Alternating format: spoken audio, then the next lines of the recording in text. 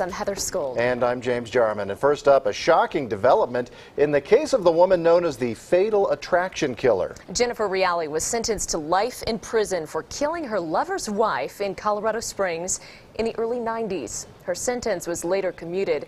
In a story you'll only see here, we've learned Reali could now be facing a death sentence of her own.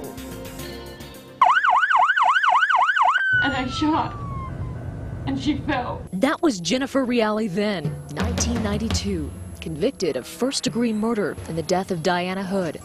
Reali went from mother and wife to the notorious Fatal Attraction Killer. She wanted to know if murder was the same kind of sin as any other. The shocking crime's been dramatized on Investigation Discovery. She openly admitted to shooting Diana Hood.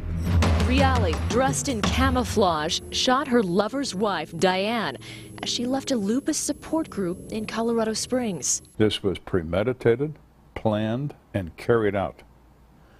That is the definition of first-degree murder. My name is Lieutenant Joe Kenda. I've solved almost 400 homicides. Retired Colorado Springs Police Lieutenant Joe Kenda helped to solve the murder. She was a cold-blooded killer. She was there by herself. Her assistant and co-conspirator wasn't present. Reali would be sentenced to life in prison in 1992, a sentence that would be commuted by Governor Ritter less than 20 years later. Sorry, I don't like that word because it doesn't fit the enormity of this tragedy. It allowed the convicted killer to be transferred to this halfway house and considered for parole, something that doesn't sit well with Lieutenant Kenda. But along comes a group of people who speak about how things are different now and how we should forgive and how we should forget. I'm not into forgiveness, and I'm not into forgetting either. Each time Reali's tried to get parole, she's been denied. A few weeks ago, another attempt. Could you please state your age and your date of birth, please? I'm 52. She tells the judge what led up to the murder. In 1990, I got involved with someone who was not my husband.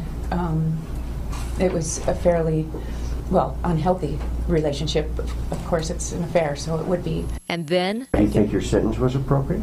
Yeah. If a life sentence for taking someone's life is appropriate, then why should we let you out early?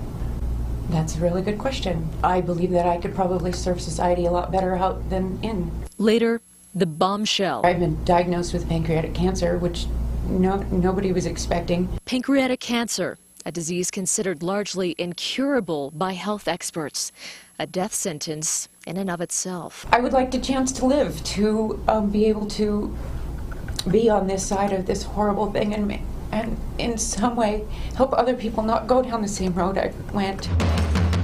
Reali's request is again denied, but it's not completely off the table.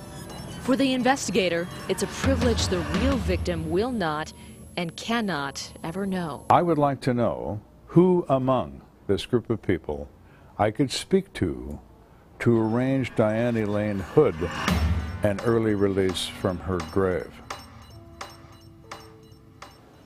And Jennifer Reali is again up for parole next October. Brian Hood, Diane's husband, was convicted of second-degree murder and conspiracy and will be eligible for parole in February of 2016.